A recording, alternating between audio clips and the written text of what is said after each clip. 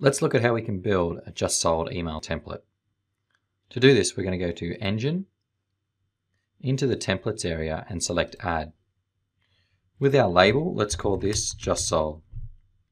Select Email and then hit Add Template. The first thing you'll want to do when you start building a template is add in your subject. You can do this at the top right of your screen and use the Set One Now button to add in an email subject. For this template, we're going to use Just Sold, the pipe symbol, and with the personalization, I then want to put in the property address.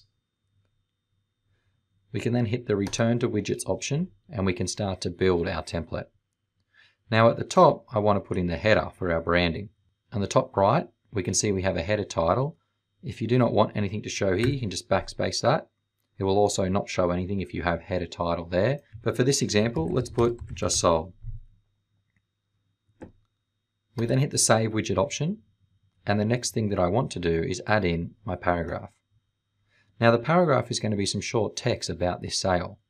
So here we're going to write, hi, use the personalization to add in recipient name, so it's personalized to our client. We can hold down Shift on our keyboard and press Enter twice to go down 2 lines. And now we can start typing our text. You can see that I've entered in, we have successfully sold the property below for, and here is where I would need to use my personalization again, and we're going to search for the property sales price. We can then go to the next line again, and we can then start to type our next sentence.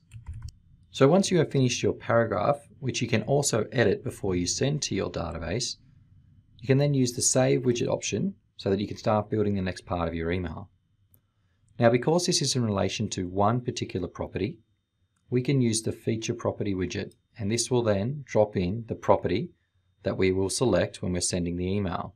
Over on the right hand side, you will have some toggles that will allow you to control what information is sent with this particular property alert. For example, we have the property address and the guide.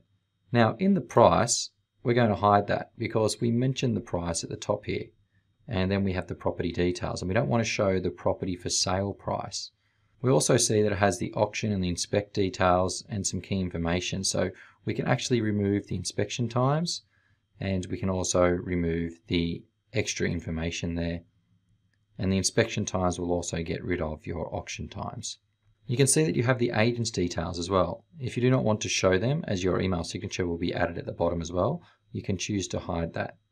Now that you have your template set up to show the information that you want, you can then use the Save Widget options, and you have successfully built your Just Sold template.